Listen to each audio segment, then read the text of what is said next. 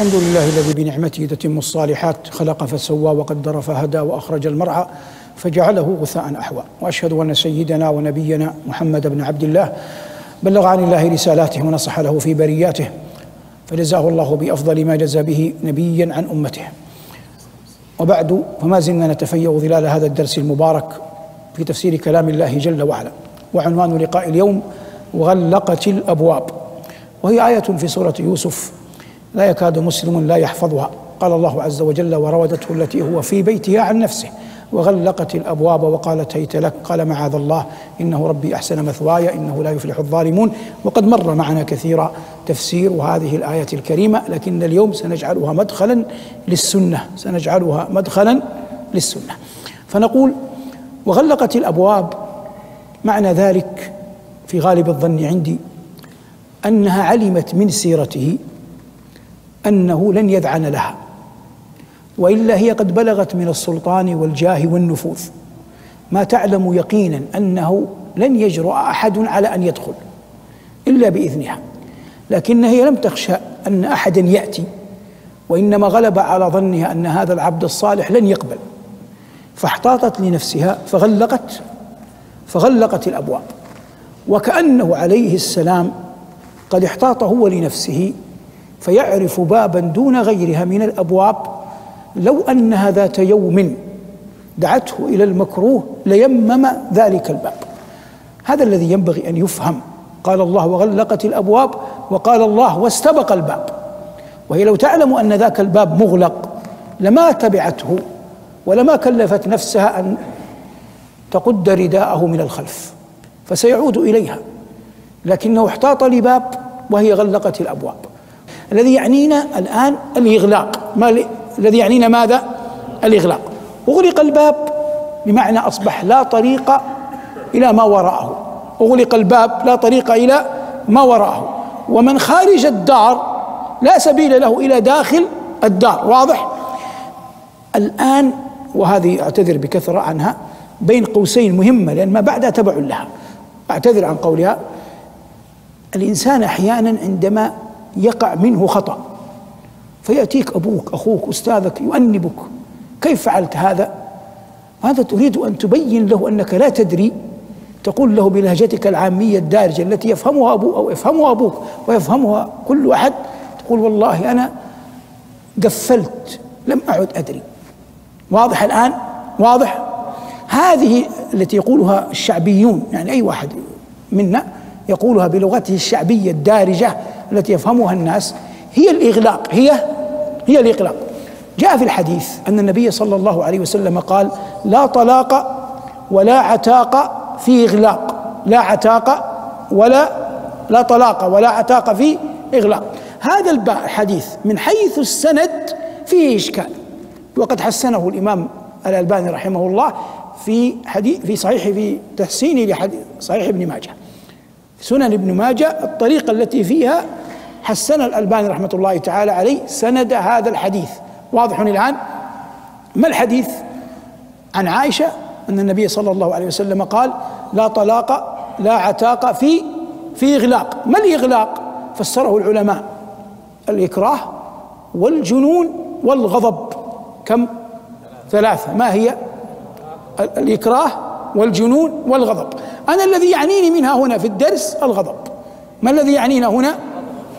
الغضب في أصله من الشيطان، ولذلك تحمر العينان والوجنتان. والنبي عليه الصلاة والسلام في وصاياه يقول: لا تغضب. والله يقول: ولما رجع موسى إلى قومه غضبان أسفا. وقع منه بعد ذلك أنه ألقى الألواح وأخذ برأس أخيه يجره إليه. لكن الغضب درجات. الغضب ماذا؟ درجات. الغضب الأول وهو أعلاها أن الإنسان إما لمرض سابق فيه أو لعصبية مزاجه أو لغير ذلك حسب الباعث لا يكاد يدري ما صنع. يأتي الفعل، يفعل الفعل، لكنه لا يكاد يدري ما صنع من شدة الغضب. هذا الغضب إذا وصل هذه المرحلة، شدة الغضب، حيث أن الإنسان يغلق عليه، نأخذ الحديث في إغلاق، يغلق عليه حتى لو قلت له إنك فعلت كذا لا يدري أنه قال، فقد يسب أباه، يسب أمه، يصفع ابنه. لو طلق والحال كذلك فإن الصواب أن الطلاق لا يقع. وهذا يكاد، هذا المنحى يكاد يكون محل اتفاق بين العلماء إذا كان الرجل لا يدري ما صنع. واضح. الحالة الثانية من الأسفل تعال، أنه فعلا غضبان لكنه في مقدمة الغضب، يدري ما صنع، بل بيت ما صنع وينوي ما صنع ويعرف ما قال، ولم يعد بعد يخرج عن قدرته العقلية، وهو يعرف ما قال وما قالته الزوجة. لو تأملته في حياة الناس لا يثير الغضب إلى ذلك الحد. يقع ماذا؟ يقع طلاقه ولو قال بعد ذلك إنني ندمت. يقع الطلاق ولو قال بعد ذلك أنني ندمت. أين الإشكال؟ فيما بين هذا وهذا. لو جاء إنسان وطلق وهو غاضب، وهو ليس كمثل الأول لا يدري تماما ما صنع، وليس كالثالث الذي بدأنا به ثانيا في أنه في مقدمة الغضب، فهو لم يصل إلى درجة الأول الذي أغلق عليه تماما، وليس كالآخر. فهذا يقول بعض أهل العلم ينظر، وهذا الصحيح، ينظر بسؤاله أو بشهود الناس الذين يعرفونه إلى أي حد كان غضبه. وغالب الظن عندي يعني دخول مع الناس إن صح التعبير أن يعرف ما هو الباعث، فإن الباعث يبين لك مرحلة الغضب إلى أين وصلت. فلما يأتي إنسان ويقول أنا طلقت امرأتي، لما طلقتها؟ قال أغضبتني. كيف أغضبتك؟ قال طلبت منها كأس ماء فتأخرت 5 دقائق. هذا وإن كنت أنت رجلا شديد الغضب، لكنه عقلا نقلا طبيعيا الذي يعرف حياة الناس هذا لا يصل إلى حد أن الإنسان تبلغ ذروته في الغضب أن زوجته تأخرت 5 أو 10 دقائق من إيصال كأس الماء له. واضح؟ فلا يمكن أن تقول إنني أجعل هذا الغضب مانعا عن الطلاق، لأن الأصل في الطلاق إمضاؤه، لأن الأصل في الطلاق إمضاؤه. أنت طلقت، والطلاق لا يدخل فيه الكناية.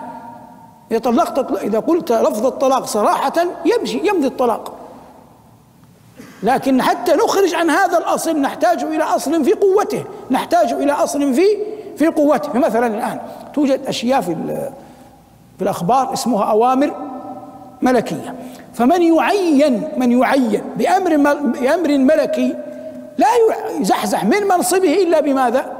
إلا بأمر ملكي.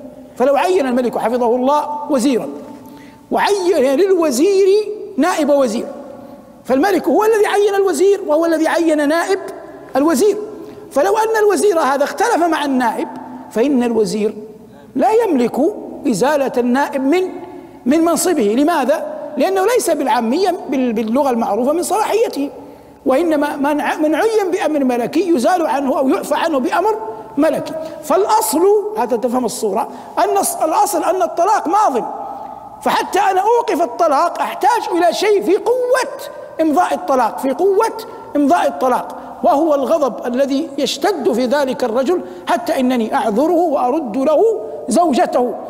أنا أتكلم عن أي مفتي يعني لا أتكلم عن قضية عين.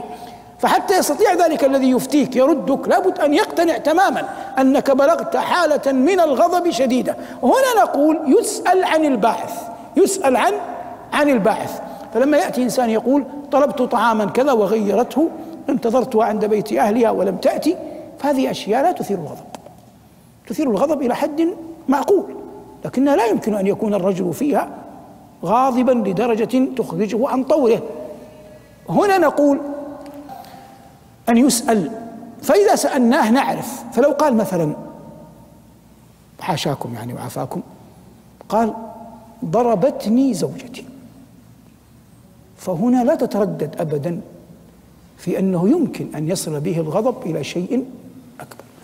فلو جاء رجل وقال إن زوجتي صفعتني أو شتمت والدي أمام أبنائي فأنا غضبا طلقتها، نقول الباعث هنا قوي، فإن الحر لا يقبل، أي إنسان سيشتاط غضبا إذا زوجته التي هي مفترض أن تبره تهينه أمام أولاده، فإن هذا يخرج الرجل، أي رجل يخرج الرجل عن طوره.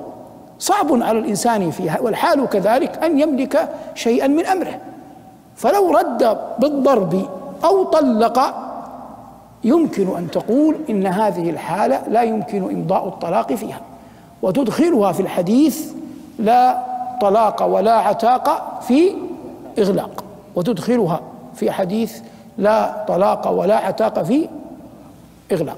هذا الذي أردناه، لأن ليس بين أيدينا في القرآن آية تتحدث عن الإغلاق إلا هذه الآية وغلقت الأبواب، وأنا أريد أن أتحدث فقهيا فجعلت هذه الآية ممرا، وهي قول الله عز وجل وغلقت الأبواب، ولها علاقة لأنها تتكلم عن رجل وتتكلم عن امرأة.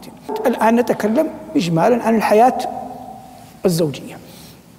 شيء ما لا تريد أن يقع في البيت أو في العمل أو مع أصحابك اخرج، فإن السلامة لا يعدلها شيء. علي رضي الله عنه وأرضاه حصل بينه وبين فاطمة رضي الله عنها ما حصل، فخرج مغاضبا، خرج ترك البيت، فجاء نبي الله عليه الصلاة والسلام وجد فاطمة، فالنبي لم يقل لها أين علي ولم يقل لها أين زوجك، شعر أن ثمة شيء وقع فأراد أن يحرك فيها شجنة الرحم، قال أين ابن عمك حتى تندم؟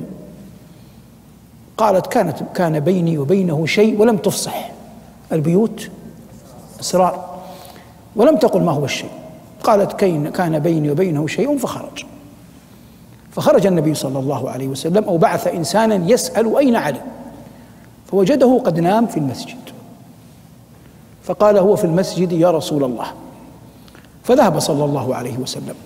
والد الزوجة ينبغي أن يكون عاقلا يحتوي ما يقع ما بين ابنته وما بين زوجها، فخرج عليه الصلاة والسلام فوجد عليا نائما وقد أثر التراب فيه، فقال له قم يا أبا تراب، فكان علي لا يحب كنية أحب إليه من هذه، لأن النبي صلى الله عليه وسلم هو الذي كناه بها. ثم أيقظه، ثم عاد علي بعد ذلك إلى زوجته فاطمة، وليس هذا بقادح في فاطمة ولا بقادح في علي.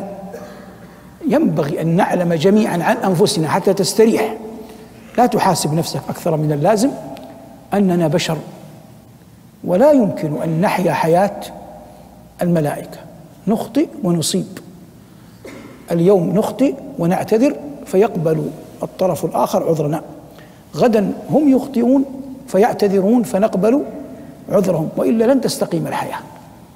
إذا عز أخوك فهن، إذا الذي أمامك شد أرخي أنت، لا تقابل كل إنسان بما قابلك به، حتى لو أردت أن تعاتبه دع هذا الأمر يمضي، فإنه سيشعر بالندم، فإذا جئت بعد ذلك تقاضيه فإنك ستجد في قلبه طريقا لك، لكنك لو رددت عليه مثل ما قال بك لم يعد لك سلطان عليه. فإذا كان هذا في تعاملك مع سائر الناس فما بالك مع زوجتك، مع أبنائك، مع بناتك، فالإنسان يقع منه هذا. لكن اخرج من محل النزاع حتى لا تقول قولا لا تستطيع رده، ولا تفعل فعلا لا تستطيع بعد ذلك إبطاله، فالأفضل والأكمل أن تخرج. فإذا خرجت بعد ذلك تهدأ النفوس، يتغير الحال، أنت تراجع قولك، زوجتك تراجع قولها، حتى يأذن الله عز وجل بطلاق أكمل من الأول. ولو قدر أن أحدا من الناس طلق، فقد طلق من هو خير منا، وطلقت من هو خير من نسائنا، فليس في الأمر كبير ذنب. لكن ثمة مثل لا أظنه عربي غربي يقول إن الطلاق دواء أمر من المرض، إن الطلاق دواء أمر من المرض. لكن يطلب من كل زوج أن يصبر على زوجته، ويطلب من كل زوجة أن تصبر على زوجها، ومع إجلالي لأخوات المؤمنات فإن حق الزوج عظيم، ولا يغرنك ما تسمعينه في بعض المواطن أو المواقع من إضعاف حق الزوج. الله يقول: وألفيا سيدها لدى الباب. فسمى الله عز وجل الزوج سيدا. ثم إن الله عز وجل قال: فعظوهن واهجروهن في المضاجع واضربوهن. فأذن الله بالضرب، نعلم أنه ضرب غير مبرح، هذه متفقين، لكن ثمة نقطة خفية. ما هي النقطة الخفية؟ أن الله لم يطلب الزوج بشهود، ولم يطلب من القاضي أن يعاقبها، ولم يطلب من أبيها. الله أعطاه حق أن هو نفسه هو القاضي وهو الشاهد وهو الذي يقيم الأمر، وهذا كله لعظيم سلطان الزوج على زوجته. لكن مضت سنة الله، هذه مهمة أهم من الأولى، لا تقطع الأمر، أن الله إذا أعطى أحدا ما شيئا فلم يحسنه سلبه منه وعاقبه عليه. إذا أعطى الله أحدا ما أي شيء ثم لم يحسنه، لم يراقب الله فيه، سلبه الله إياه وعاقبه عليه. فاتقوا الله في النساء، اتقوا الله في النساء، اتقوا الله في النساء، كما قال نبينا صلى الله عليه وسلم. والحمد لله رب العالمين.